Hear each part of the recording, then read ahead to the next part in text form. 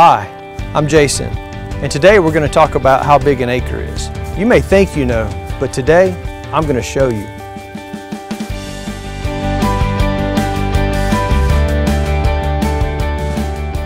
A square acre is approximately 208 feet by 208 feet. For reference, you're approximately 208 feet away from me right now. As you can see, an acre is pretty big. A home site in a suburban community is about a quarter acre, and you could fit 4 of those into a football field, which is also about an acre. Your average city block is 2.5 acres, and Central Park is over 840 acres. On an acre, you'd have room for a beautiful house and to stretch your legs a little bit, but you still may be able to see your neighbor. On 5 acres, you'd have room to add a barn and a nice garden. On 10 acres, you may add a pond and a beautiful dock. On 20 acres, you'd have room for cows or horses, or even to manage your timber.